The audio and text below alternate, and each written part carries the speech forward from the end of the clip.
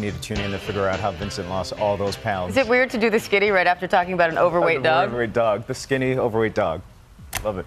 Well, time now for the skinny, and topping our headlines this morning, Ben Affleck's next challenge. Warner Brothers has confirmed that it is moving forward with the Oscar winner's standalone Batman movie, which Affleck will not only star in, but he'll also direct. Okay, so the new Batman movie is one of 10 DC Comics movies that Warner plans to release over the next 5 years. The first movie to feature Affleck as the Caped Crusader, Batman vs. Superman: Dawn of Justice, had a $166 million opening weekend. We should also caveat that it had a 68% drop-off in the second weekend. It didn't do so great after people that saw point. it. Have you seen it? I have not seen it, no. I'm waiting for it to get express mail to DVD. Yeah, I took that whole drop-off thing as a sign that maybe I should wait. Yeah. Well, but maybe the next one will be better.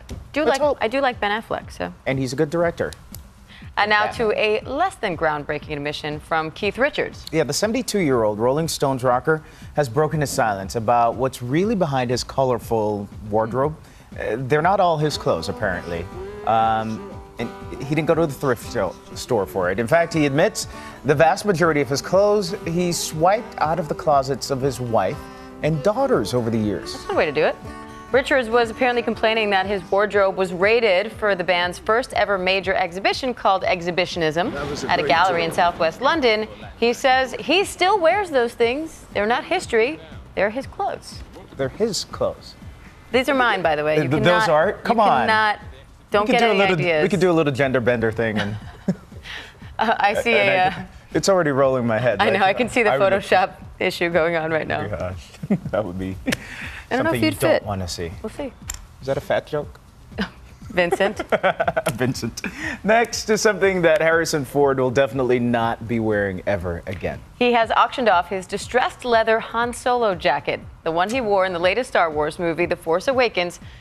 It went for $191,000, and Harrison Ford promptly handed all that money over to charity. Now, is that a spoiler alert by us saying he won't be wearing it ever again? I mean, that's because he auctioned it off. Okay, all right. So, good point. Can't wear it again. Get us out of trouble there. Got rid of it. Yep. Someone else now owns it.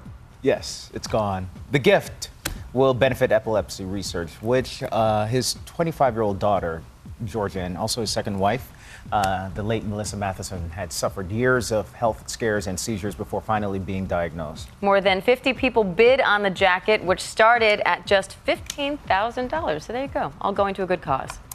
Good deal. And finally, there's a lot of puppy love to go around this morning for one of our own World News Now alums. Anderson Cooper, a legend around here, has shared this touching photo on Instagram. It is kind of cute. Oh, how cute. It is of Andy cuddling his new puppy, Lily. The caption reads, "My dog Molly passed away a few months ago. This weekend, Lily showed up. She's a Welsh Springer Spaniel, and he hashtagged it, 'The rainbow comes and goes.'" The post comes just 7 months after the death of his 11-year-old dog, Molly. She was also a Welsh Springer Spaniel. Our warmest wishes, of course, to Anderson and his new little girl. That's very cute. Now I want a puppy. I do want one as well, but you have a rabbit. Yeah, don't tell Frank I said that. Rabbits attack puppies, or is it the other way around? No. Puppies attack rabbits. No one attacks anyone. They're all going to get along just fine, and I'm going to have all of them. Okay, we'll see how that works out. Coming up, how's this for a tease? Diane dances. It's a thriller. This is news to me. This is totally a tease to me. Your thriller moves. I don't know. We're talking about the zombie apocalypse. Yeah. Yeah. All right, fine. No, you'll practice it. I'll have to go watch the video now before we go to the commercial break. Are you going to do it with me? No. Come on. Oh, no. You know you. No? I really kind of want to.